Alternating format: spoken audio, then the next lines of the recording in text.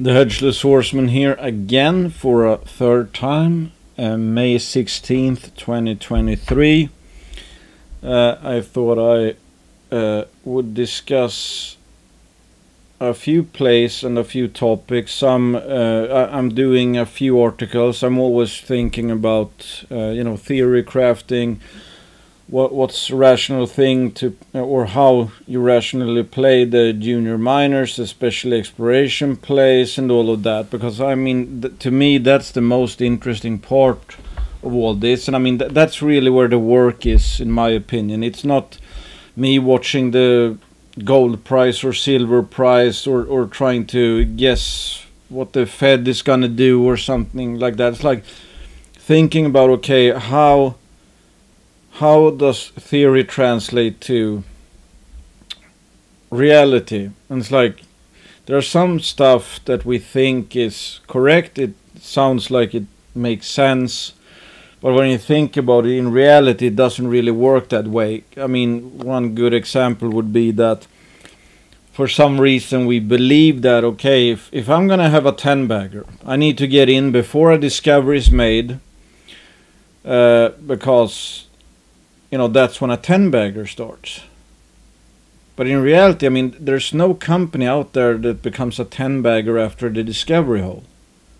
That is just the start of it. And if it's a significant discovery, let's say you have a $10 or $20 million market cap company, they make a discovery hole, meaning they hit some good mineralization somewhere. Let's say it's a big target. Let's say that pops.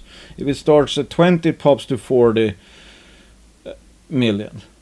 I mean, if that actually ends up after a few years worth of drilling, at least a few years, and actually becomes a significant deposit, 40 million could easily go to 400 million. We've seen, some of the, really good success stories, whether it's a nickel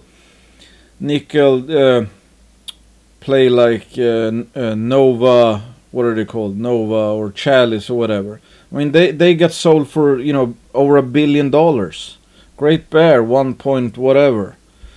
So it's like that doesn't happen in the first day, but we for some reason believe, and I have to stop myself from doing that stuff, because it's always, and which is understandable, you always think that, hey, this if it becomes a $400 million company or more, if I can get in a $20 million, that would be a 20-bagger. Why wait for the discovery hole and buy in at 40 million? The problem is that it's much more likely to go to 400 million, many times more likely, after it's gone to 40 million, than before a discovery hole is even made and it sits at 20 million. So it's like our greed makes us take that bet before a single discovery hole is out, let's say, because we're thinking, hey, if they hit, etc. Thinking that, it's no point getting in after the hit, because then it's going to be at 40 million and then I only get, whatever. But before a discovery hole is made, there's not even a growth curve. 95% of times maiden drill campaign is done. I mean, not for there are obviously better targets and better teams and better targeting and all of that. But it's like, on average, how many discovery holes or maiden drill campaigns actually hit something that later becomes a $1 billion takeout or something like that? I mean, you can count that on one hand basically over the last few years. But how many are drilling maiden drill campaigns? I mean, there's a bunch of juniors that are doing that. So I mean, when we actually are rational about things, it tells us, which I've written about before, that the risk reward is not favorable to pre-discovery plays. Until it's, kind of a special situation. I mean, Goliath Resources, they had outcropping. That shorebed zone was outcropping. They could sample that. And they could sample that over like a 1 kilometer strike. You know, it wrapped around the mountain, etc., or over the peak. That's a bit different, because that was suggested, or that suggested, hey, this is a pretty predictable target, good mineralization, etc., etc. And you know, the first drill campaign went really well, and it went up to $1.5 from like, I don't know, 20 cents or something. Big success, especially early on. Then of course the latest drill campaign, they didn't hit bullseyes all over the place. So okay, we now know that, hey, we're not so lucky that it's almost completely unique, that everything here is economically mineralized, etc. But they are raising money now, and obviously will be doing work. They're even aiming for a maiden resources if they're, you know, lucky and can get in the drill meters for 2024. So that's a legit discovery. Although it's like, yeah, the sure bet target in a blue sky progression scenario, they would have hit in literally every single one of those wide step outs, and we would be sitting at a, I don't know, you know, $4 or $5 stock or something. Now it's down to what, 70 or something. But hey, that happened. Still, you took the bet early on when there's like, yeah, this looks like a it's probably gonna be a discovery. You never know, that's the thing. Anyway, I'm gonna get more into this soon. First of all, I wanted to start off with, I got a question on YouTube from Sondre. Good day, I have a question. Do you have a video on exit ready? Let's say, for example, LIO, a special case Lion 1. What would be a strategy and why? I have done a few videos, I think, where I talk about selling, and that's a question I get a lot. And like I've said before, selling is the hardest thing in the world. Buying, I'm very good at buying. I'm always buying. I'm always buying low because, well, I try to buy low. I'm always buying, but I have a very easy time buying low, because that's when I know the chance of me making a mistake by overpaying for something, overpaying for a future that's not here, or overpaying for some, you know, an advanced asset, is going lower and lower. So that's my best protection. It increases upside and decreases downside. Buying to me is easy. That's why I cannot afford to not buy in a market like this when prices are extremely cheap. Because the odds of me making a mistake and overpaying for almost anything that's worth its salt is ridiculously low, and getting lower as price goes lower. Selling, however, incredibly difficult for me. And I have never really figured out when to, you know, sell. So okay, how do you take care of that? If you're bad at selling, you don't use technical analysis, etc., because that's, I mean, some would argue that's voodoo as well. My simple solution to that has been to preferably buy and hold juniors where I can see at least a few years worth of growth, at least, and it's like, you know, kind of material growth. That typically comes from post discovery plays. They've already made a discovery, and maybe are even a few years into a discovery, etc., etc. Because in that case, my simple logic there, and I've talked about this on, excuse me, K report a bunch of times, that like in Great Bear had a lot of tops and bottoms over the 3 years or so. It went from, I don't know, you know, $1 to 28 or whatever it was. So there was one last top in that, but there was a bunch of multi-month and even, you know, a year-long top, etc., late in the innings. Okay, do you need to know when a top is in or a bottom is in? No, I would say not. Okay, what was the, again, most important thing about Bear Creek? It's that they kept on adding ounces, inferred ounces. I mean, they didn't even have a resource, but they kept drilling and they kept hitting. So regardless what we think the value was year 1, year 2 we knew that they've hit more mineralization, and it looks to still be wide open because they found the whatever Dixie zone or something like that. So my best, again, to make it simple, is that I want to see that I believe the company could create value over the foreseeable future. Because if I'm right on that, I don't need to be picking any tops. The next top might be higher than the previous top. Then we'll have a correction, and then hopefully a higher top, etc., etc. So I prefer to own companies where I don't feel like I'm paying too much for what is confirmed, but especially not based on what is known. Meaning that, hey, if there's potential for the this to be a major system or a major deposit, and I'm paying a fraction of that, maybe it gets to 50% of blue sky. Still, that ought to be, even if they hit that, that might be take 1 to 2 years to prove up. So then I can hodl for 1 to 2 years. If it's even larger than that, maybe it's going to grow for the next 5 years.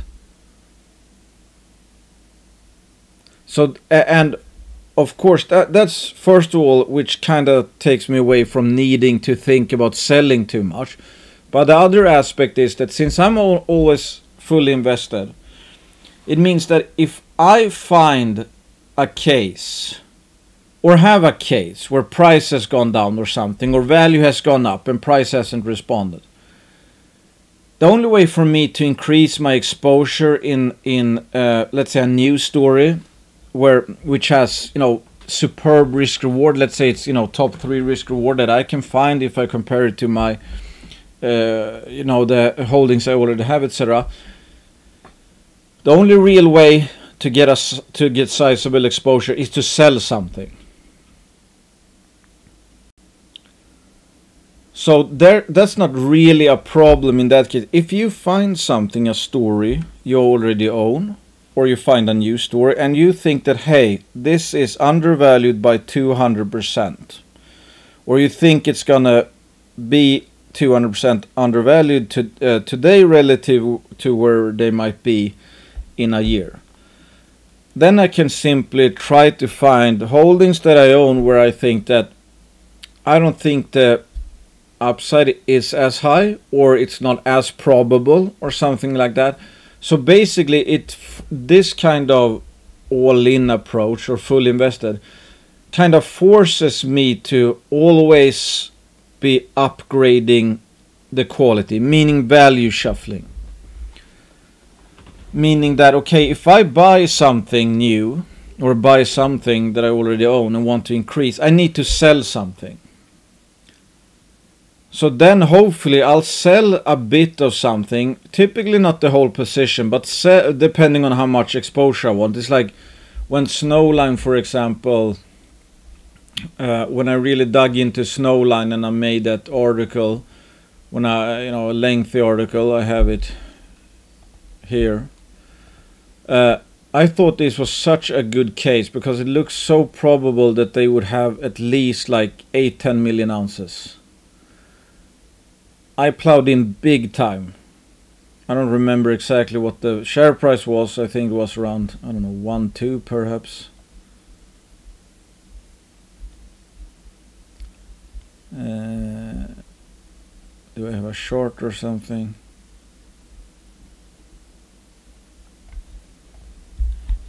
I don't know if this was actually made then, but yeah, this short is from 2 million. Like, and I put a few.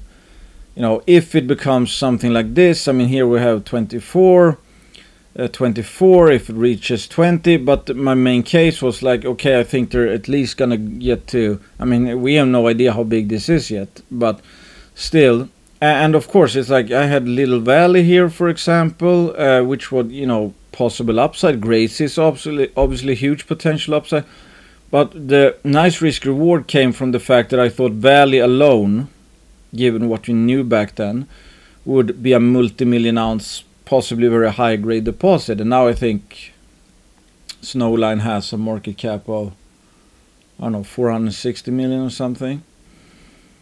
After they also did a raise, etc. And I think the stock went up to 450, something like that. What was the point? The point was, well, it was a very high conviction play. That's like based on what I'm seeing, and also it's like you kind of know that given how good some of the visuals looked, it's like they're probably gonna pull some, you know, I think I don't know if that's in this piece, but I did some, you know, crude estimations how yeah, here it's like I made a, you know, base case. It's like, you know, 370 meters 0.81, 410 147, 250 0.73, 554 1.25. It's like those were some base case for a few holes. I don't remember exactly. Some were better than I thought. Some were, I think, a bit worse, or at least shorter interval. Still, it's like, you know, 300 plus gram meter holes. So I was just thinking like, hey, when these holes come out and people like, hey, this could be huge. I mean, I was still, you know, at this point in time, because we didn't know anything yet. I think we only had these results. I mean, the potential here was simply enormous. So I thought that, hey, I mean, we're gonna know more, but at this price, I don't remember what it was selling at, but it's like maybe 180 million. It's like, Jesus, I mean, this could be already, you know, a discovery, because we had assays. We already had, it's like, we have a inkling that this could be really big. And blue sky is huge. It's like blue sky, I don't know, 40 million ounces or whatever. Even if it gets to 8 or 10, or depending what, you know, how high grade you want it to have, maybe it's 6 million ounces of very high grades. Still, that could be worth a lot, given that B2 Gold just put in money, so it appears that they agree. But theoretically, given their huge portfolio, given that Valley is not closed off yet, given that Gracie is still there, given that they have the Jupiter discovery, etc. I mean, theoretically, Snowline could be growing for years. It's priced at 470 million or 450 million. Could you see upside there? I mean, if they can grow for years, will this look cheap? Yes, I think so. If gold does well, do I think they could do well if they have, you know, 8-10 million ounces here, etc. on the books? Yes, I think so. So do I think you need to be, I don't know, too worried about calling tops or bottoms, etc.? No, if 1 year from now, I think Valley or Snowline will be worth more than it is today. Because first of all, I think gold is gonna go higher. I think sentiment is gonna go better, and I think they will have found more stuff. So theoretically, one could maybe hold this stock for 10 years, and at least, you know, next 5 years it might have, you know, considerable growth left, or at least where do I have here? It's like, okay, this doesn't really. This wasn't made for Snowline, but it's like, you know, you get to a critical threshold for success. I mean, that's the big spike, basically, when you have something. I mean, if it's not worth mining, if Snowline found 3 million ounces, whatever, then it's like, yeah, given the location, maybe that's probably not a critical threshold for success, because it's remote and all of that. But if it crosses that, okay, then every additional ounce is gonna matter, because if it stops here, then one could say technically it's not worth anything, because they're not gonna be mining it. But if there's a chance they surpass that, and there's, you know, many years left of growth potential, I mean, value might be increasing for years to come for Snowline. But of course, the higher it goes, the higher the price goes, the higher the MEL endowment goes. I mean, if that turns in, if theoretical scenarios, like in 3 years, we think, let's say they make another discovery and it's up around, you know, 30 million ounces or whatever. Obviously it's going to be hard to double that than if you started with 3 million ounces and go to 6. So the marginal decreasing return on investment, if one could call it that, it's going to be tapering off. But it's like in the case of Lion, I obviously did a piece on them not too long ago. I mean, this is basically where line 1 is. I guess we're pretty close to it now, but the market hates gold juniors. It hates developers, which I talked about in this piece, because there's been so many examples of where it's not played out well. But you also have a success story in the form of K92, which also has an alkaline gold system. Let's say we are here or something, if this was line 1. Who knows? I mean, if you just fast forward the tape, first of all, the rubber is going to meet the road soon. So in that case, either they're going to make production work or not, make production work. So that's almost like a discovery or not a discovery. If everything turns to shit, we have a big problem. They have debt, etc. I think they have really good mine builders. I think there might be some, let's say, no operation is going to be efficient, immediately, because obviously miners are people and process, etc. And things need to be processes, etc. need to be figured out and streamlined, etc. And the more experience the miners get, yada yada yada. But if we assume that, hey, they're going to get into production, they're actually going to get into profitable production, given how large the Tuvalu system or the Lava Caldera looks, that there's a bunch of gold targets, and I think the market cap now is down to, I don't know, 100 and maybe actually 140 million or something, which is obviously not that large. I mean, I don't remember what the market caps was back here. I think I actually wrote about that though. Now, okay, as share price appreciation, but it's like K92, even when it reached 47 and 82,000 ounces of production per year, the valuation was getting up there. It's like, I mean, here it reached 2.5 billion it was still producing around 100,000 ounces. I mean, that's more than a 10-bagger for line 1, but of course they were quite a bit more advanced, and their ore body is very good. They have very high margins. We don't even know what margins line 1 will be. But assuming we pass the threshold, like, yes, they can make the shallow parts of the Tuvalu deposit, they can mine that profitably. We know the 500 zone is going to be, should be wildly profitable, even if you have, I don't know, 100,000 ounces there or something. But it's like, if it's 20 grams per ton, that could be a lot of cash flow. Maybe it's like more than I think I did some calculations, more than the current market cap.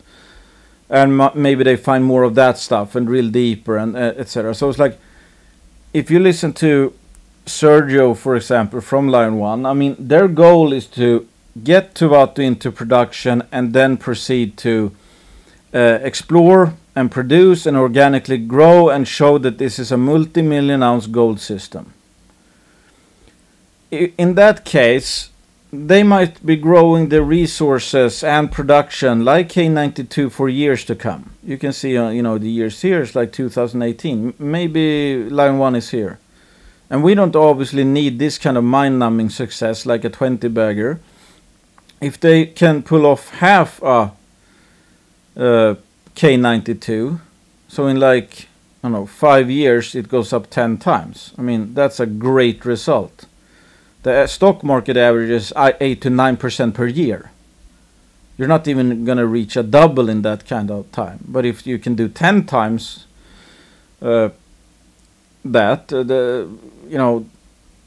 obviously great return. Do we know that's going to happen? Nope. When will we know that? In a couple to several years. Because not even K92, yes, it developed into 20-bagger, but that took years, and maybe it averaged, I don't know, 60% per year or something. My point is that I have no idea. I don't know what's going to happen with Lion 1. But if they get into production, I think that's going to re-rate the stock. And if that happens, right now there is no limits that I can see on the, you know, endowment, etc. And if they get self-funded and can keep plugging away with their 6 drill rigs, etc., maybe they could grow materially from, we don't exactly know what the new resource is going to be, but let's say around 1 million ounces. Maybe it's going to take them 3 years to prove up 3 million ounces. I don't know. But 3 million ounces of economic gold, high grade, let's say, that's going to be worth a lot more than it is today. And maybe if they reach 3 million ounces, maybe by then we look at a presentation and everything is still wide open. Maybe they made another discovery in the Navalava caldera. So my point is that as long as it's cheap and you see the chance, even probable chance of growth ahead, there's no real reason or nothing that would force you to buy. Like at K92. I mean, here was a top. This was like a 6-month top. A pretty hefty correction. At least went down and sideways for like 4 or 5 months. Then we had a big flash crash in 2020. And like Great Bear, all of a sudden revalued. But then it's like zigzag. And obviously huge swings. This is up to 9. This is down to what? 5.7. So there's like a 30-40% drop.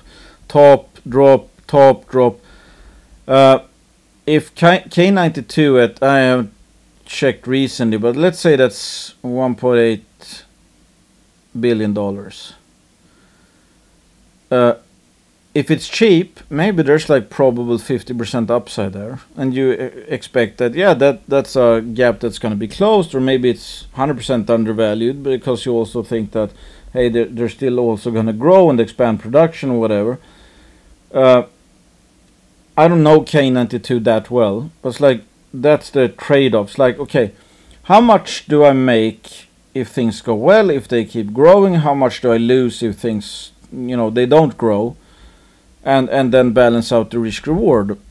So I don't know if I'm answering this so well, but it's like, unless line 1 becomes really, let's say, expensive, or growth tapers off, or it looks like, yeah, they're not gonna be around in 3 years, or there's not gonna be any significant growth that I can see. I mean, then the odds are not really in your favor. And in the meantime, if line 1, let's say, gets into production, market cap shoots up to 500 million, let's say, and no other company has really done too well. Let's say sentiment is, you know, pretty bad still. I mean, I would be surprised if line 1 get to 500 million and sentiment is really bad.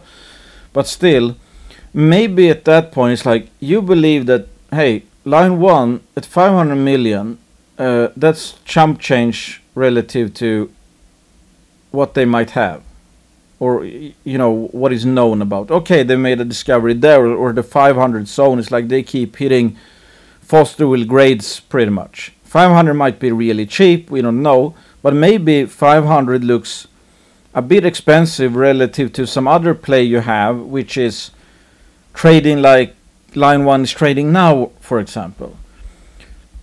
So again, it's like, to have a, I typically never have a hard sell. So far I don't think I've ever had a line in the sand. It's like, I'm gonna hold this until $5 per share, anything like that, or looked at technical analysis and thought that, hey, this looks like a top. So far I've never done that.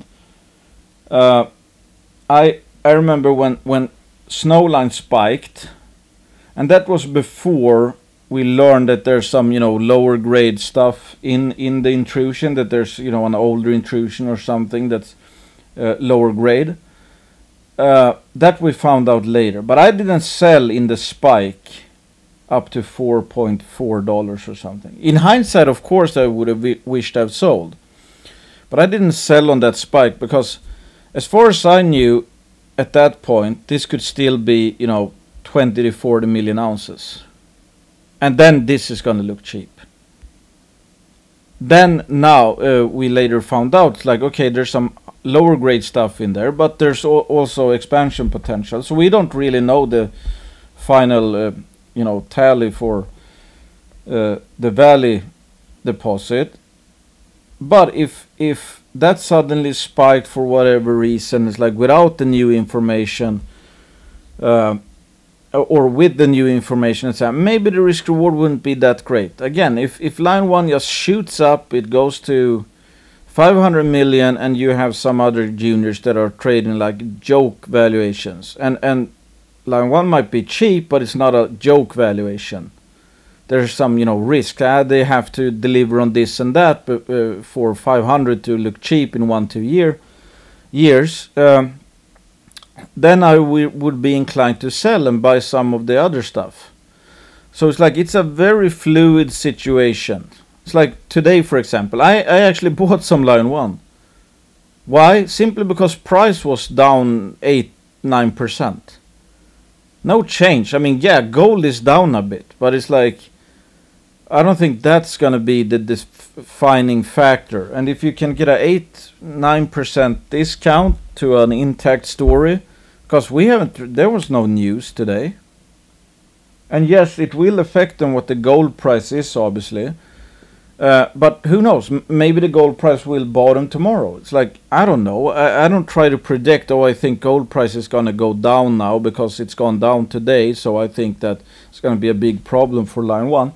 Of course, risks are a bit increased with a lower gold price, even though they're not into production yet. Because it's at the time being a lower gold price, but still you can't take that to the bank. Maybe gold will pop up. I just know that you could buy everything line 1 has for 8-9% cheaper than yesterday. That was the simple thing. But with that said, it's like again, rubber is meeting the road here. If like a discovery story, it's kind of binary in a sense, even though there's a million different scenarios how this actually plays out. If they successfully gets into production and gold prices, stay around these levels, or they're have high margins, maybe they have an all-in sustaining cost of, I don't know, $1,200. I mean, gold can fall a lot, but if it's sustaining costs of like $1,900, obviously that's like not a huge margin of safety. We don't know. I have no idea. But after that hurdle is clear, I think there might be, if that hurdle is cleared, I think there might be a pretty big revaluation, because this valuation is a joke compared to a cash flowing gold mine with multi-million ounce potential, especially since it's an alkaline gold system, when we have plenty of, well, we have a few examples of those being really huge. But in short, it's a very fluid situation. If I find something with better risk reward, and I think that line 1 is the one that has the worst risk reward that I own, then I would sell line 1. But I never have a strict exit plan or strategy. It all depends. I mean, even if it's like, yeah, I think this is gonna get possibly bought out some junior, it's like you might expect 30% upside from there. That's if they get acquired. But you might have some juniors where you're like, hey, this is 150 to 200% undervalued. Then also it comes down to how certain are you that, I mean, if you know for sure it's gonna get acquired for a 30% premium, that's like 30% in the bag. In that case, you could pretty much be all in, but we never have that information unless we have insider information. That it's like I talked to a guy from Newmont, and they're definitely gonna buy out whatever. It's like then you could go all in because it's risk free. That's not gonna happen that I can see. So that makes it a lot harder. But yeah, it's basically just risk reward relative to other risk reward. And again, it's like if you had a good run, it's like, take Great Bear. Yes, if you held it from the discovery, it's like a 10-20 bagger, etc.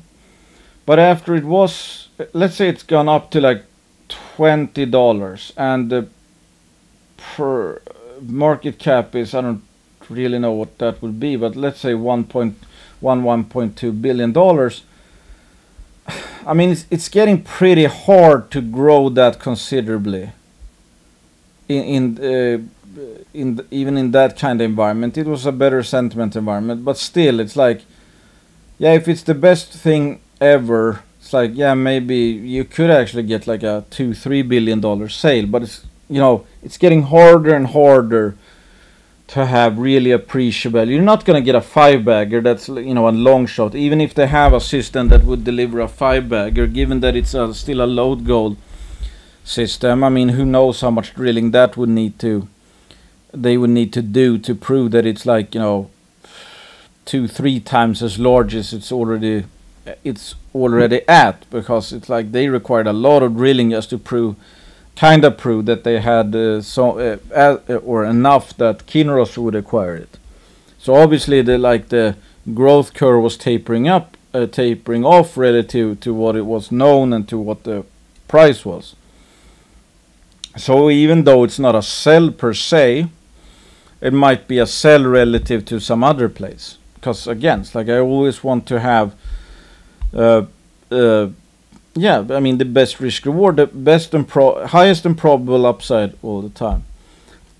Kind on that subject, well, not entirely on that subject, but I made a post, or started doing a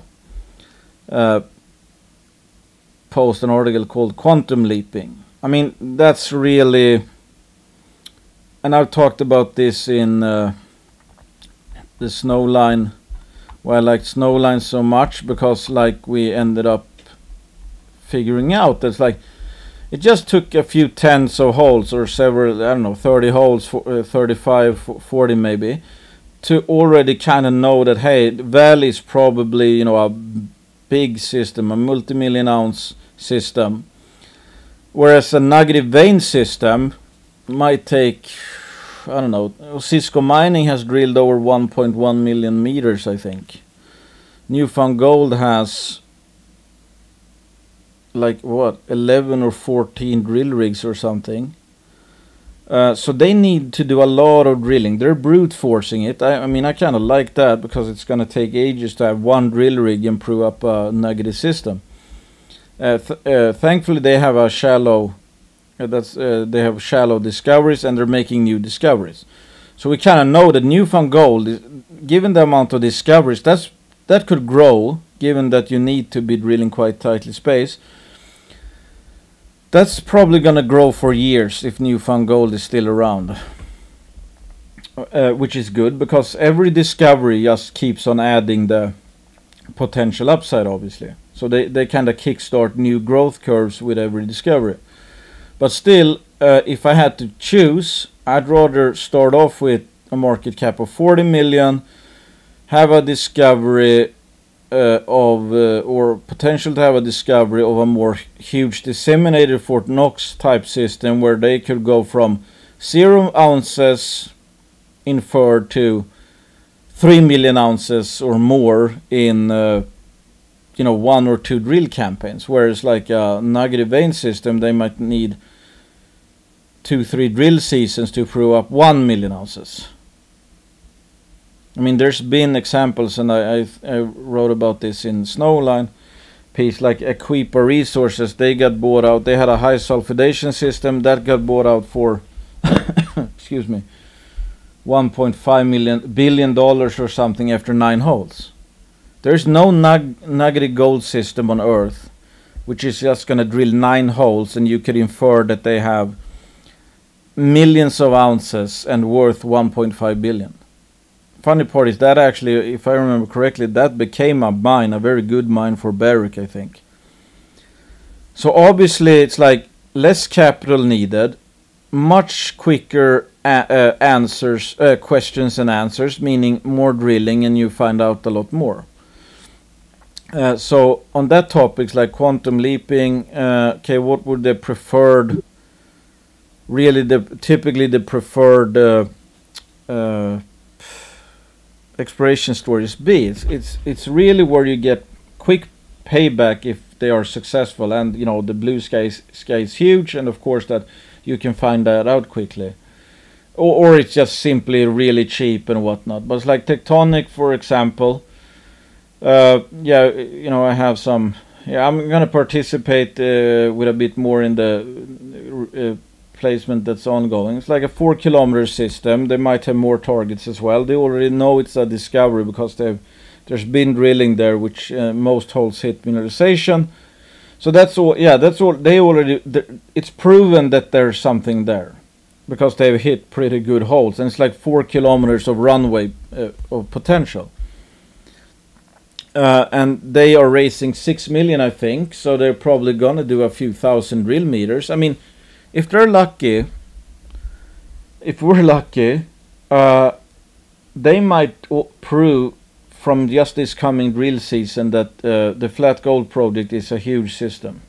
Might. I'm not saying they will, but they might. And if they do that, given that the current market cap might be around, I don't know, 30 million Canadian, with of course they're going to burn cash, but with like, I don't know, 7 million in cash, that could look very cheap just after this coming drill season. That's a quantum leap. Whereas if this was a load gold system and they raise $6 million to drill, they might prove that they have, I don't know, 50,000 ounces, you know, 70, 100,000 ounces. That's not a quantum leap, even though it might be a good system. But it's like, yeah, it's in Alaska.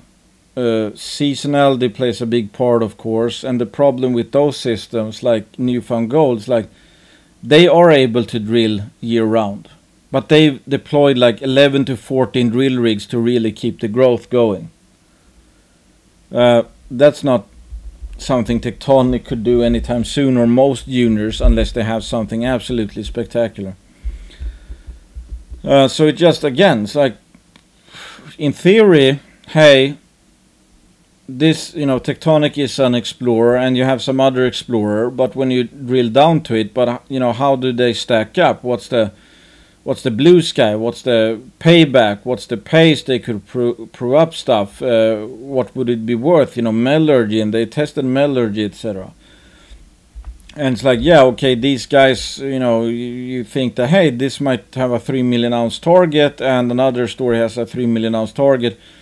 And let's say the value would be kind of similar, or that there's a load gold story with, like, you know, potentially 3 million ounces, but it's hard to know early on. It's easier if you have, you know, a disseminated system and you have a kind of footprint. But regardless, let's say you're thinking, hey, maybe 2-3 million ounces of high grade gold. That's going to take years to prove up.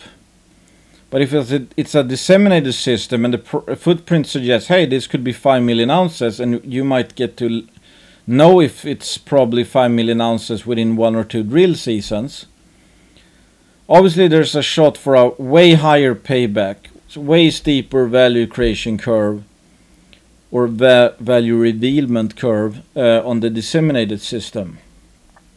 So even if the end point is the same, that the 2-3 million ounce load gold system would be worth as much as the 5 million ounce disseminated system, it might take, yeah, let's say 4 to 5 years for the load gold system to prove that, and more capital required because more drilling, relative to the disseminated system, which might take 1 to 2 drill seasons to prove up if it's, you know, has that kind of potential.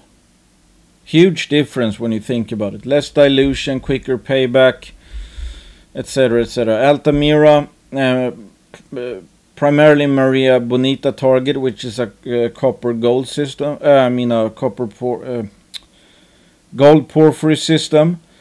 If they make that, you know, so far they've drilled, and it's open in all directions, open at depth, because a lot of the drill holes, and they were quite shallow drill holes, and they will a lot of them, I think, ended in mineralizations. Like, we have no idea how big that can be. But if you give them 20 drill holes and they, you know, punch some deeper drill holes as well, who knows? I mean, before this coming season is over, maybe they put in a few deep drill holes. Maybe there's like 300 meters of mineralization. Maybe they step out in every direction. Maybe one or more directions they, you know, keep proving it up. And then you add that they've hit vertically. And all of a sudden you might think that, hey, there's at least like, I don't know, 2, 3, 4 million ounces that's probably here at depth. With what seems to be pretty good metallurgy in early tests, and it starts at surface and all of that. I think the market cap is again around 30 million. So I mean, who knows? You know, before this field season, or when this field season is over, maybe they'll prove that Maria Bonita is, yeah, multi-million ounce system. And give it that they have already 600,000-700,000 ounces. You know, I mean, if they have, we believe they have 2.3 million ounces at Maria Bonita at least, then they have a 3 million ounce district of near surface, probably heap leachable gold. I mean, that's a major mine. Then I think 30 million market cap will look cheap. And I mean, if it really becomes a big one, maybe it's like, you know, Maria Bonita turns out to be, I don't know, 5 million ounces or more. Maybe that's worth, you know, several hundreds of millions, if not $1 billion. And from 30 million in market cap, you can obviously see the upside. And given that it's not pricing in anywhere near a scenario like that, that means we don't even need to have a high chance of success.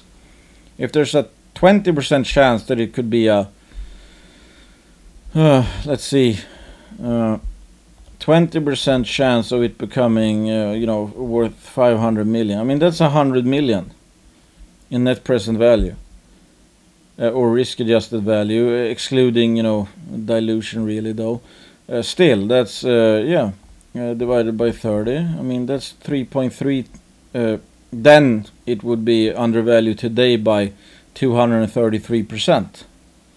Is that fair? I don't know. I think it's cheap. But again, you don't. I mean, if Tectonic alone hits it out of the park, I mean, how many, you know, equally sized stores could that pay for that goes down 50%?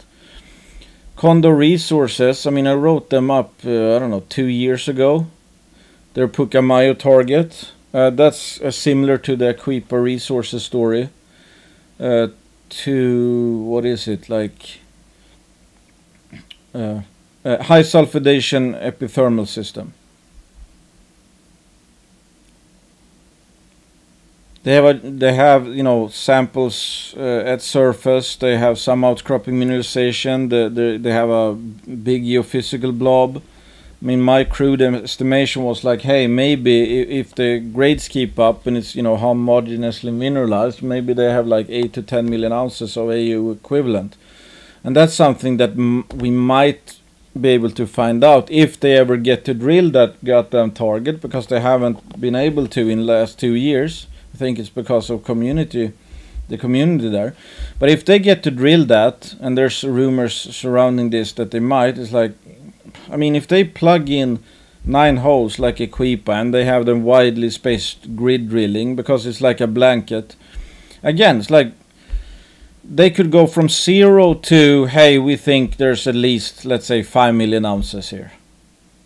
From 0 to 5 million ounces with, like, you know, 9-10 holes or something. That's a quantum leap, all right. Western Alaska, not a similar story in that it's not disseminated, but Bonanza grades already have like 400 meters of strike, and they're going to be drilling the last hurrah target, which looks, I think it's, geophysics suggests that it's like at least twice as, could be twice as large, if it is actually continuation of a CRD system, than what they've already hit.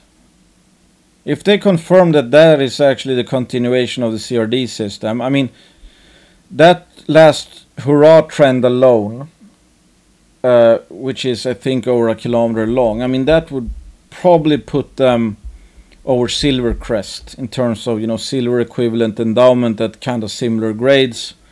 Silvercrest is probably worth, I don't know, that's actually, I think, an operation today, high margin silver, producer, but that has a market cap of, I guess, like 1.23 billion.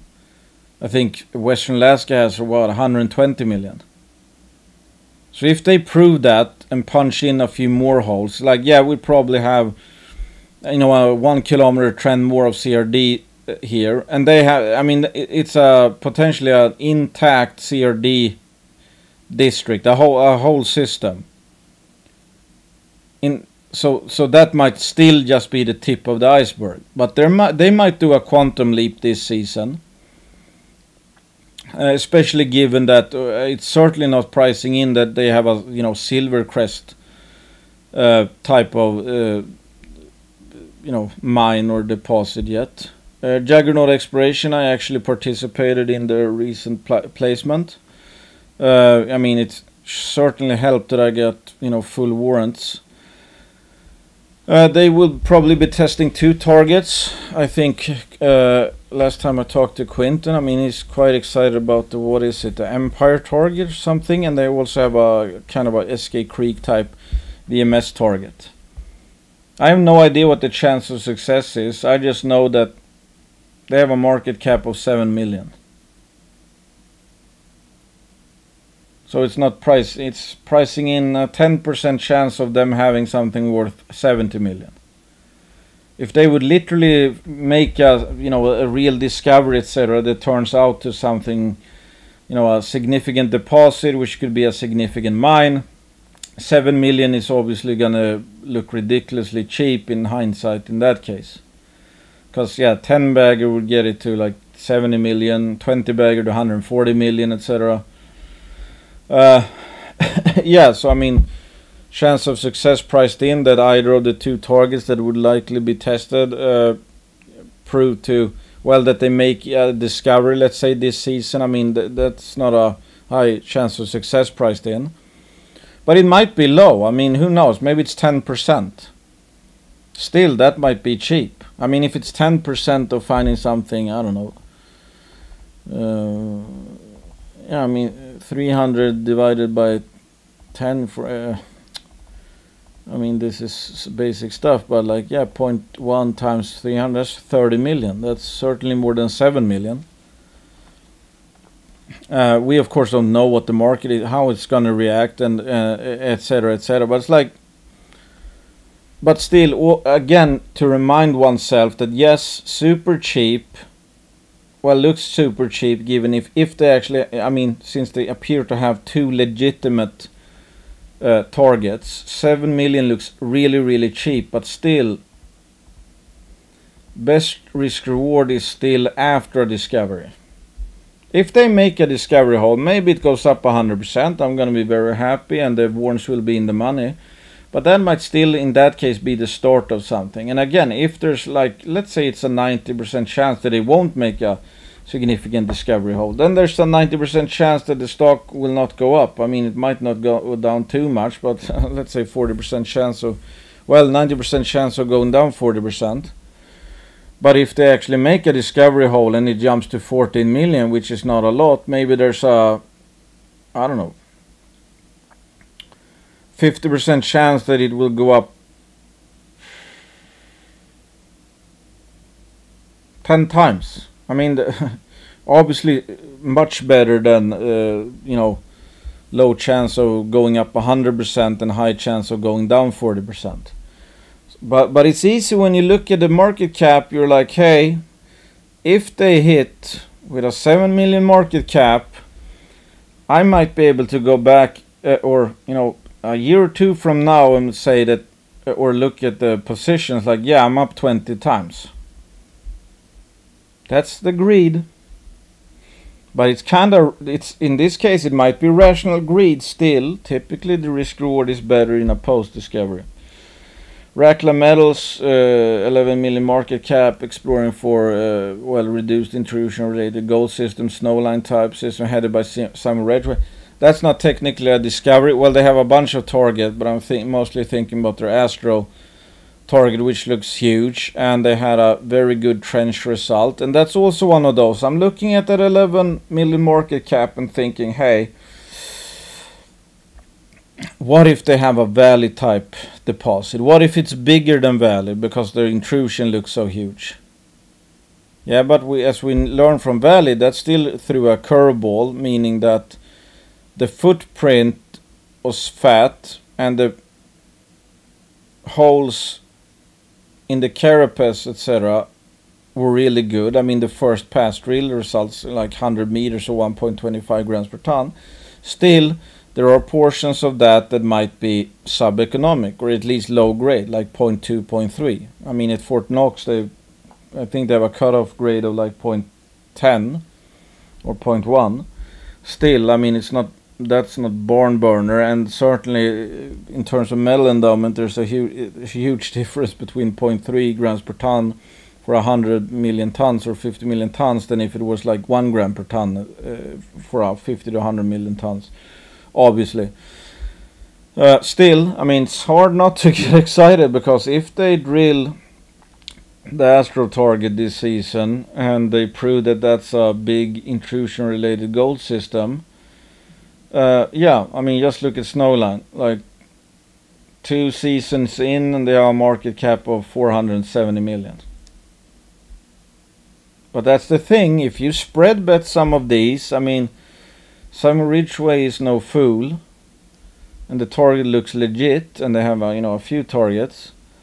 What chance of success is priced in? I mean, almost no chance at all that they will find something close to valley. Is that fair? I don't know. I think they have a shot at it. It's certainly not priced in.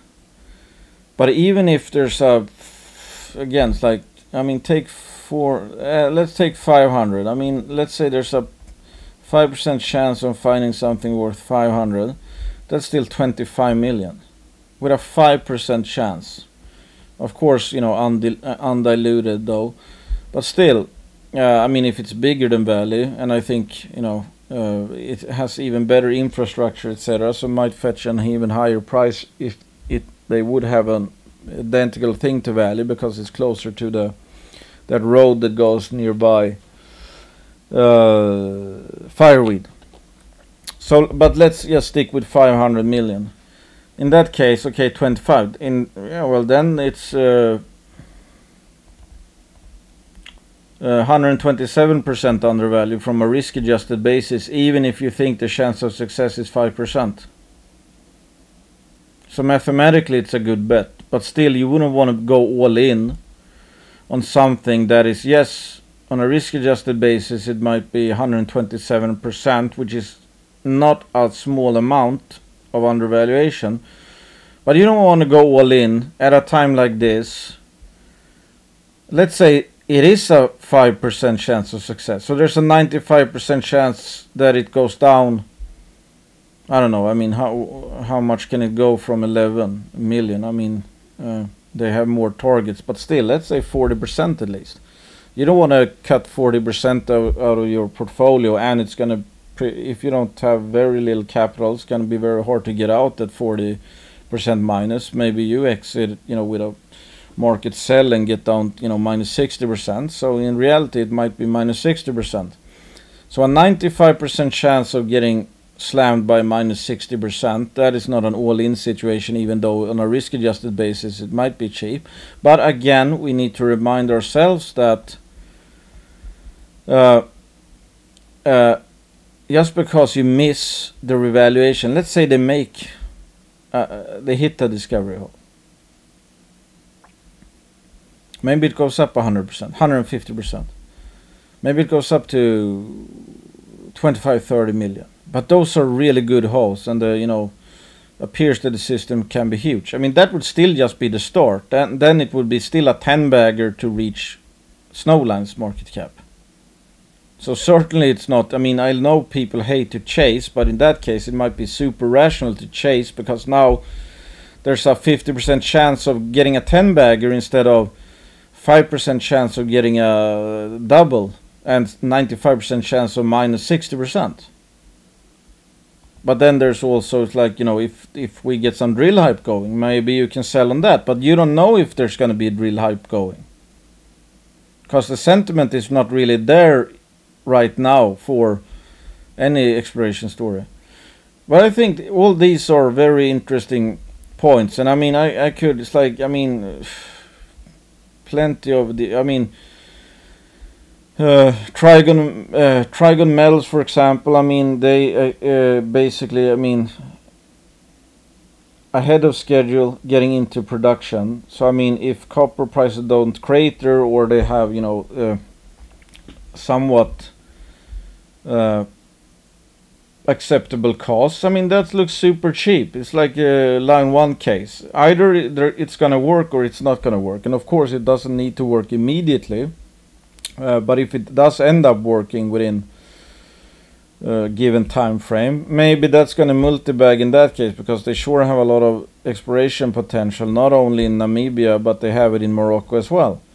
So all of a sudden, let's say they become a free cash flowing copper producer, starting off at a ridiculous level, and then they have a blue sky target in Morocco plus, I don't know, years, decades worth of copper in Namibia.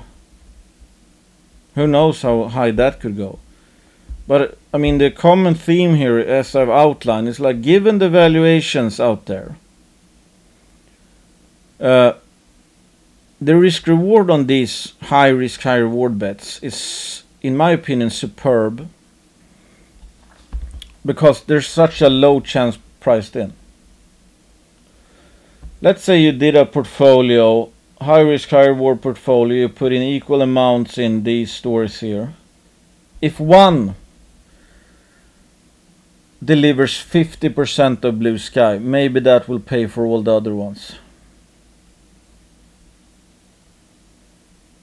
And that's why I find it kind of funny. It's like when people lambast everyone, I mean, including myself, like, this store didn't turn out well, or it's like they didn't make a discovery, or that, you know, I mean, every company has a correction. It's like Goliath, I mean, that went up I don't know how many times, and then it retraced 50%. But I bought that, you know, low, and I'm still up on that despite a 50% retracement, and that story is certainly not over. They're raising money now, and if that turns into a mine, the current market cap is gonna look really cheap. So I mean, that could, I don't know what the market cap is, maybe 70 million. So 5 times that, that's 350. I mean, yeah, that's an okay mine, but it's certainly not a tier 2 mine in a hot sentiment environment. In that case, it's probably going to go higher, and they might obviously make some other discoveries. Pacific Ridge, perhaps not the same thing, given that they have a discovery, etc. But I mean, you know, with these porphyry targets, if they drill deep or whatever, hit the mother lode or mothership, as Quinton likes to say, they could certainly quantum leap, because that's not pricing in anywhere near having an economic gold copper porphyry at Cleule in British Columbia. I just add some other ones. I mean, Newfound, not really a quantum leap. Nevada King, I mean, these ones are making new discoveries, kicking all cylinders. SK has gone down a lot in price. Well, first of all, I think there's a few things. Because the carpet bombing campaign at Jeff and TV, as well as the few holes that were drilled around Scarlet Ridge, they didn't really come up with bullseyes. So that took a big hit, because I mean, dream case scenario would be that the TV and Jeff trend that get carpet bombed, they would just have hit it all the way. So it's like, would have gone from, hey, we have TV and Jeff, to it's like, okay, now we already know we have a pretty fat mine, because we proved the system is like 2 kilometers long or more. That did not happen, but of course we couldn't have known that. Odds of hitting immediately at Scarlet Ridge and around that part, well, hard to say what the actual chance of success is, but they got sniffs, but no bullseye yet. And then they did that geophysics thing with, I don't remember the name of the company. But that suggested that they were drilling the wrong places at TV and Jeff, and that also highlighted some other targets. So assuming that model, and they based it off of the readings over at SK Creek, and some of the targets that got lit up in that interpretation of the geophysics or some targets quite close to SK Creek. So this could be a very interesting season for SK mining. If they raise some money and only, you know, let's say they do a more limited, because now they don't really yet have, I mean, we need kind of proof of concept of the geophysics, I would say, because they can't afford in this kind of environment to just carpet bomb everything again, and it's tricky to find these VMS systems. I mean, they find that out all the time up at Skina and SK Creek. I mean, they're finding new mineralization that wasn't even known because it's not obvious where it is, and they believe they might have even an offset of or continuation of the SK Creek deposit just a few hundred meters from the northern limits of it.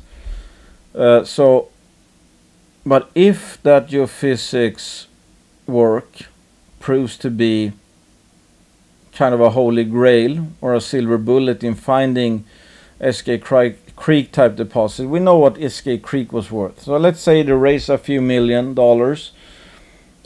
go after these geophysics targets. I mean, hey, I mean, one discovery hole, given what we know about SK Creek, if they make a discovery hole or two, I think that could kickstart everything again. I mean, I think the share price has hit what, $3.5 or maybe even more, but let's say 3.5. I think it's down to 60 cents now or something.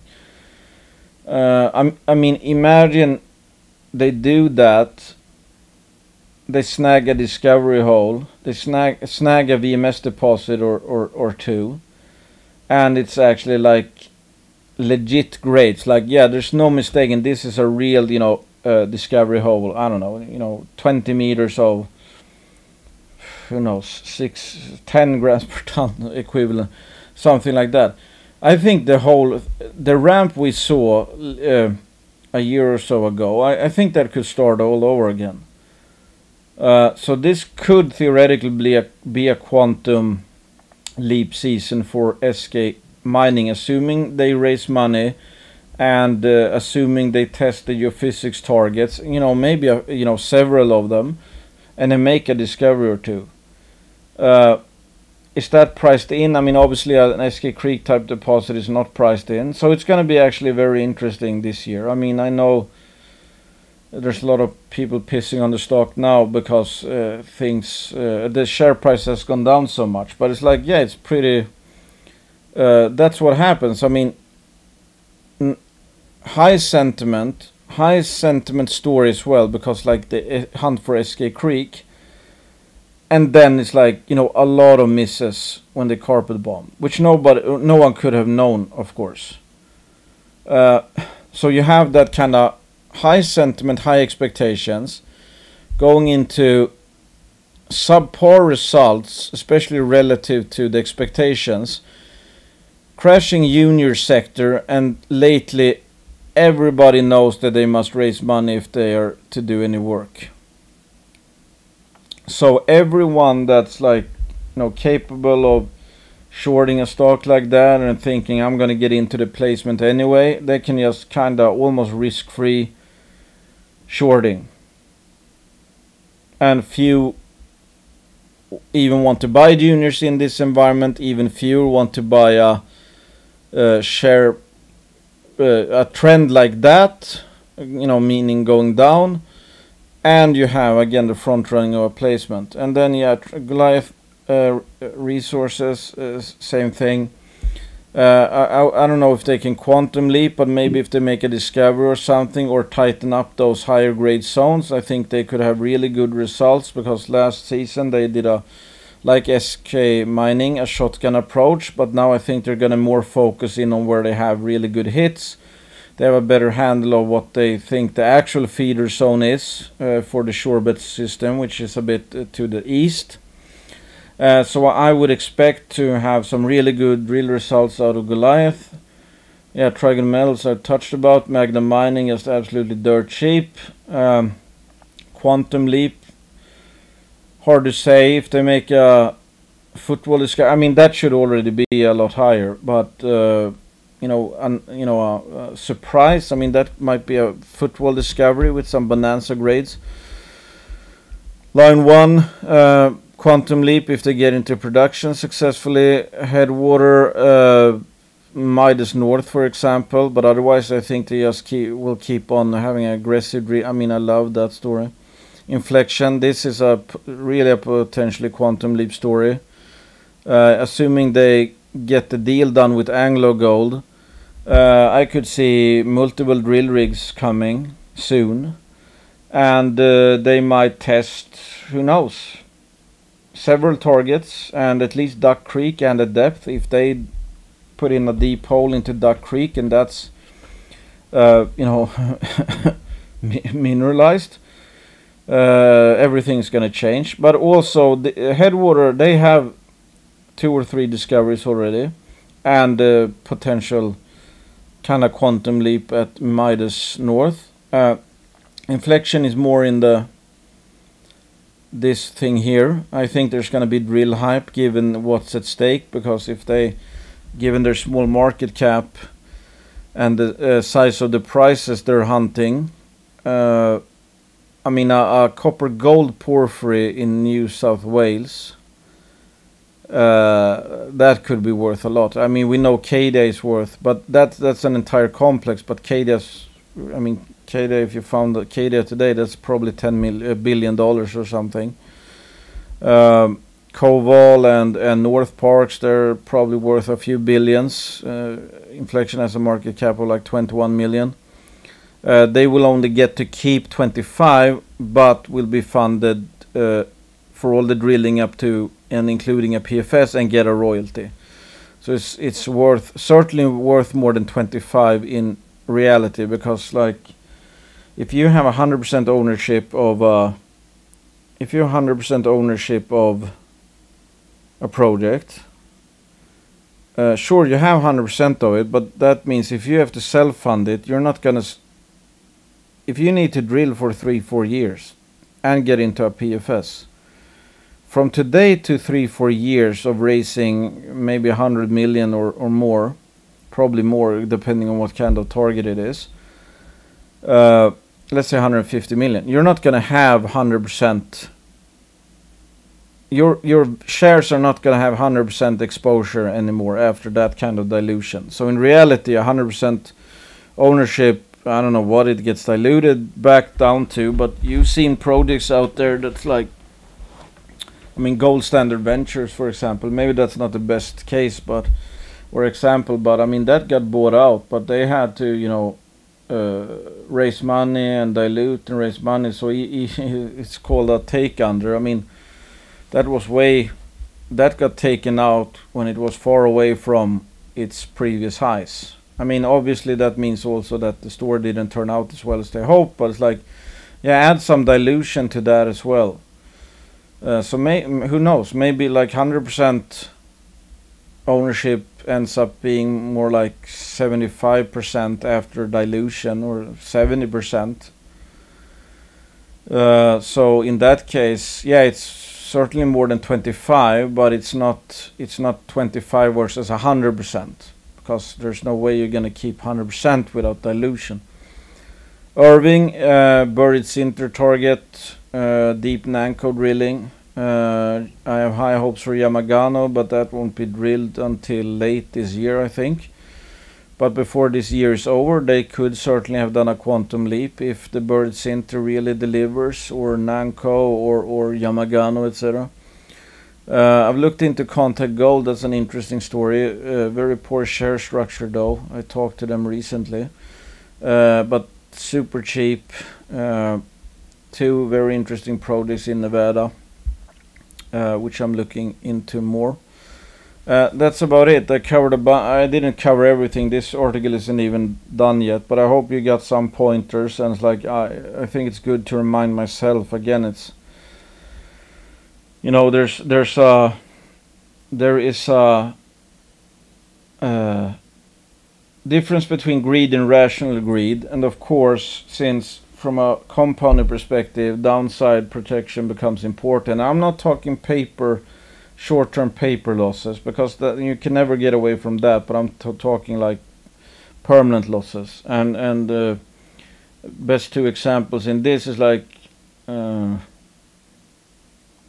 I don't know, it's like JUGR, for example. That's like, yeah, given how little is priced in on making a discovery at either of the targets, super cheap. I mean, theoretically 20 bagger potential, but still, it's very high risk.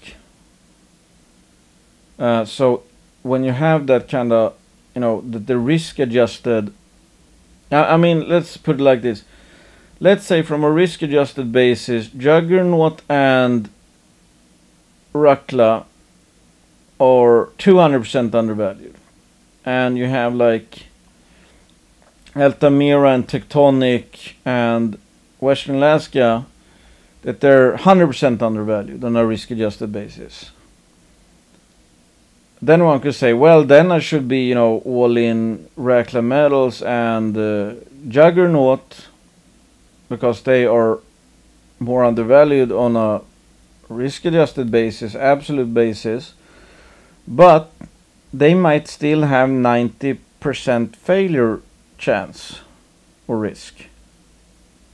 You don't want to go 50% of your portfolio into high risk stories where there's like 90% chance of not making a significant discovery, at least anytime soon. I mean, it's like Inflection, for example. I mean, if they're gonna drill 5 to 10 targets, so what if the first one doesn't work out? I mean, they have a lot more bullets and they're funded for them as well, assuming the Anglo Gold goes through. So even if you take a 40% bath, that's certainly not the end of the story, because you have like 4 or 5 or 10 bullets left.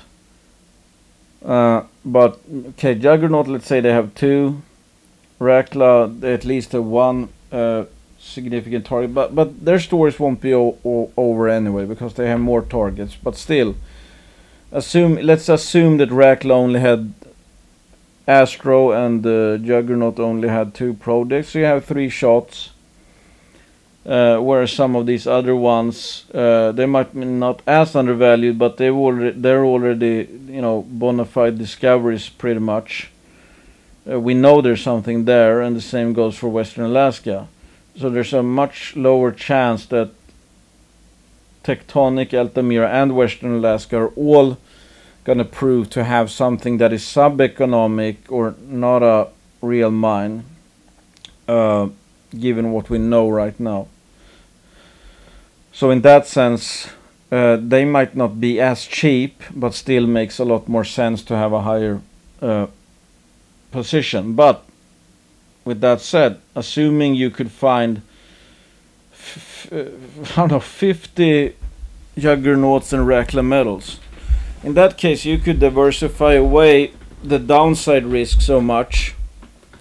Yeah, let's take 20. Let's assume it's like 95% failure rate. In that case, if you had 20 stories, similar stories, 5% each, on a pure mathematical basis, 1 in 20 should deliver that. And if 1 in 20 delivers I don't know, let's say a 30 bagger or 40 bagger, in that case, yeah, that's actually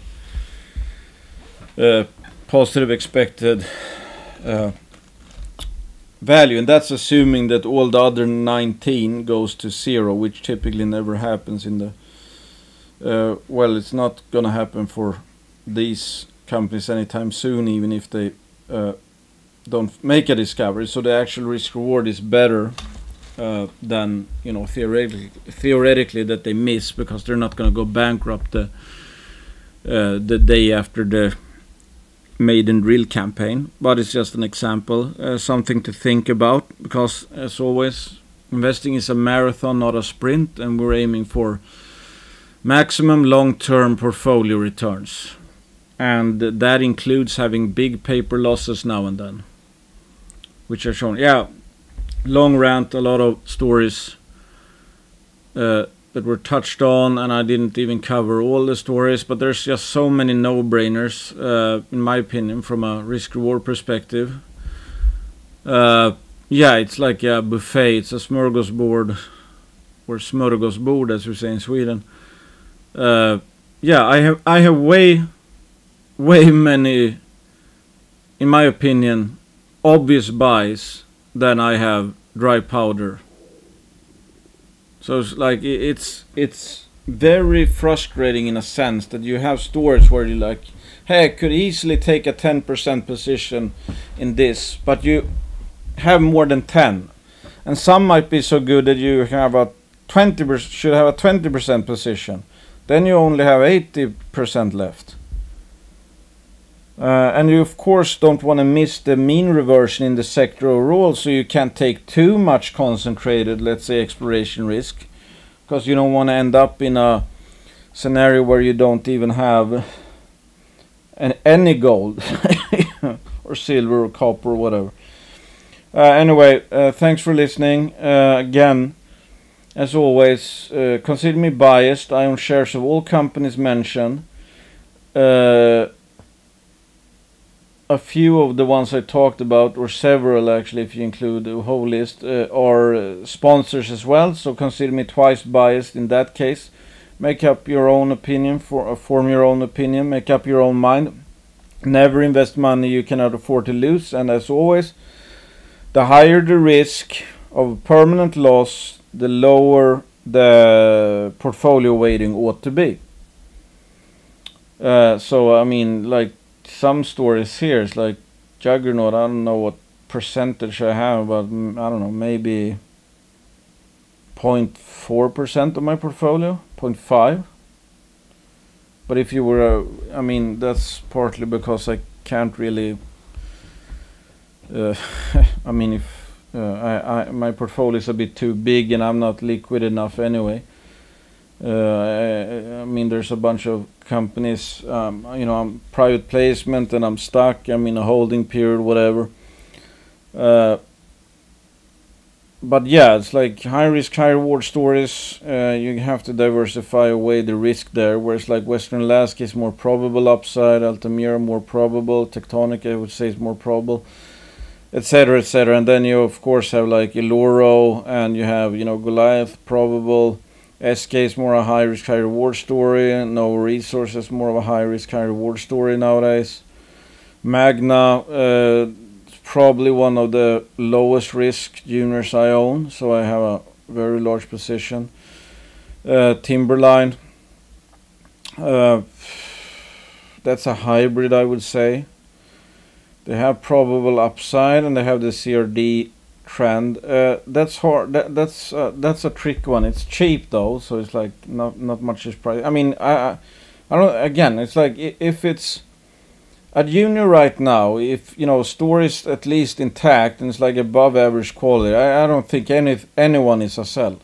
It's just degrees of buys, which is a good thing for a buyer, because it's like you can throw darts or make, I don't know, multiple different portfolios with like 10 names each, exclusive each, and you still would have a pretty good portfolio. I mean, it's best time ever, in my opinion, to be a buyer and a stock picker. Pacific Ridge, same thing there. High risk, high reward side, but it's like, yeah, it's not pricing in anywhere near of having a copper pour for discovery. Anyway, thanks a lot for listening. You know, if you have questions, ask in the comment section, and I'll try to cover them if I can. But it's some questions are very hard, like selling. I hope I answered that in some acceptable way. Don't invest money you cannot afford to lose, and remember, this is not investing advice. Bye bye.